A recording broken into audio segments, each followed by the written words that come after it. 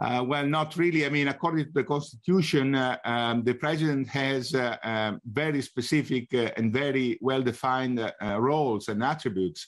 So I think the president can actually exert sort of soft powers, so to speak. And certainly in the case of Draghi, probably if there is a transition government between now and the next election, so basically a one-year government led by a prime minister who might be a much weaker figure, probably Draghi will play a much more important role. But again, it is about soft power. It's not about the real power.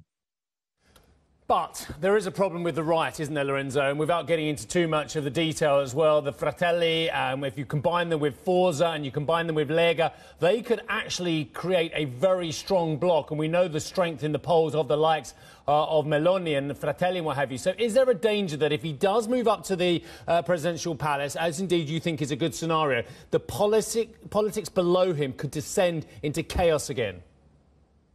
There is a risk. As I said, effectively, if he moves to the presidential palace, it would be a crisis. So effectively, the first job he would have to deal with is to replace him, appoint a new prime minister and a new government. This would take at least a few weeks, so there's some disruption.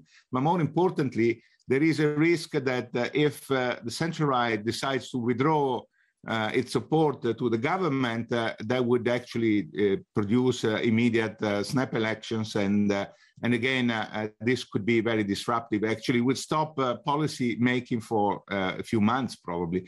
So, and as you said, the big question mark right now is if the centre right goes to power, it would be very much a centre right led by the right, so led by Brothers of Italy and the League.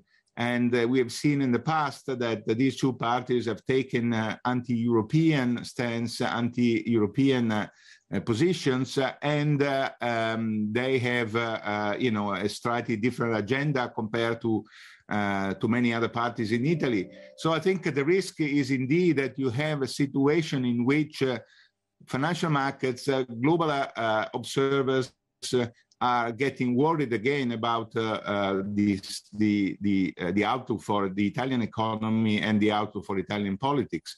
So I think something that you need to watch very carefully over the next few days. I think mid-January is the date, and I think it's a very important moment for Italy.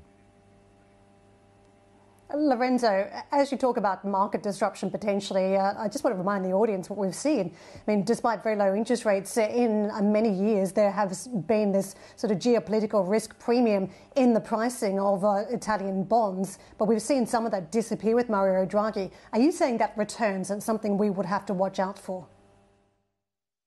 I think absolutely. I think, again, if Draghi moves to the presidential palace,